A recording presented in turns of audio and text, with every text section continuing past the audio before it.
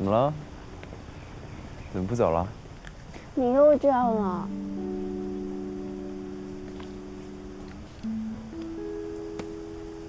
李学，你不是一个人了，现在你和我得沟通。明白。走吧。去哪？沟通啊，回家慢慢沟通。但你还把人家晾在办公室。晾着吧。进公司还要散味儿，需要一个人肉净化器，这不刚好吗？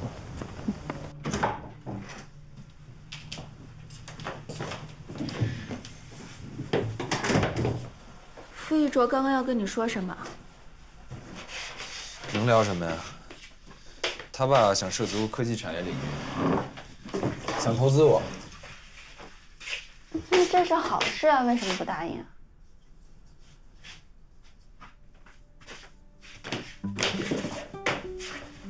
公主，你知道我最喜欢你的地方是哪里？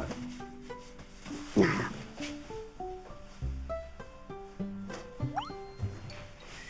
能不能好好聊天啊？我最喜欢你的地方，就是心里想事儿，怎么也想不到点子上。那你说说，我怎么想不到点子上？你看啊，你什么事情都想走直线，1是1，2是2，就像跟别人签了契约一样。但你知道吗？现在按照契约做事儿的人真的很少。你和那个傅一卓还挺像的。像吗？像。我们小时候更像。我人生第一笔大收入就是从他那儿挣的。那时候我高3，他有一场很重要的考试，我替他去了，全科满分，他给了我1000块钱。这么多？可惜经验不足，被抓包了。高中会考那会儿，他爸还威胁他，说要是拿不到毕业证的话，以后就别跳舞了。后面的事儿你也都知道了。就因为那次跟你妈傍上点交情，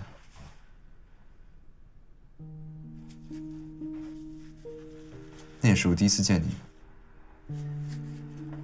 透过你们家窗户，看见屋里挂了好多气球、彩条，大家有说有笑的，围着你切蛋糕，挺像一童话世界的。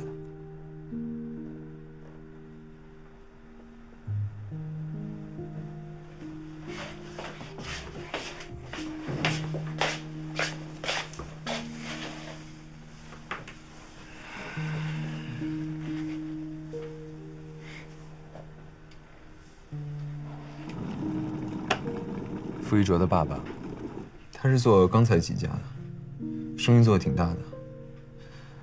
但是他应该也能看到，未来几年实体行业越来越难，应该是想提早做一步准备吧。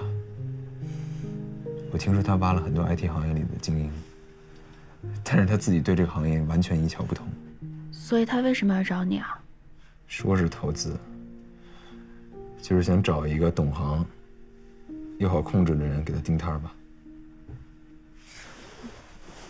那你还是别去了。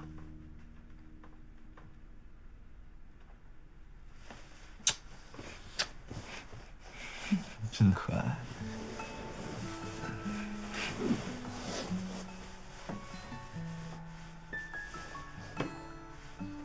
还生气吗？我说那么多话，浪费时间。这不叫浪费时间，这叫沟通。沟通啊。我等会儿不送你回去了，今晚要出去一趟。你去干嘛？替那个白痴安排好啊。我觉得他脑子不太行，而且也没什么自理能力。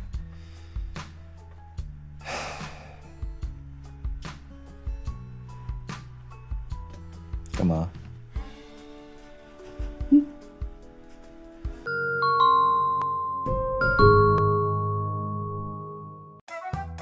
胖了一点。现在最好，非最好，不要再瘦了。我的步骤应该是操作对的。那你还是真好看。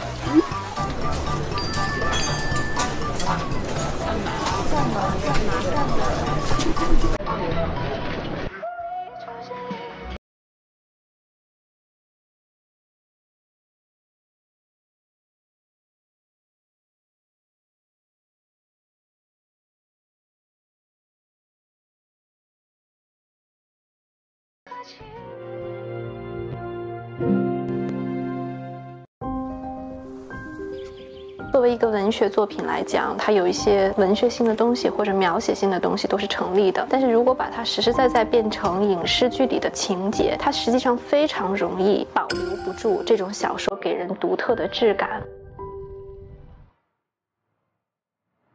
点燃我，温暖你，它是又要有那么点偶像感，但是又要有点接地气的现实感。我一直觉得像这种拍年轻人现代剧，它就是个时代剧，就是你要去反映现实的状态。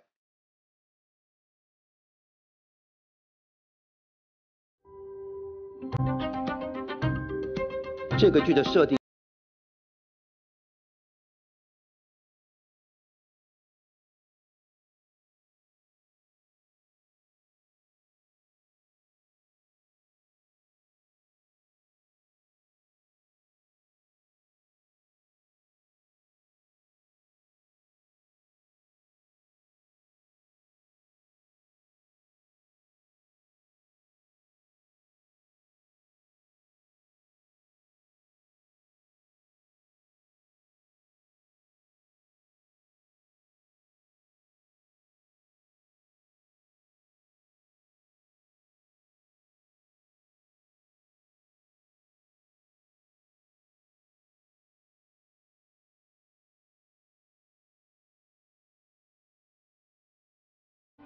像点燃我，温暖你，我选择的方式是在生活里找美感。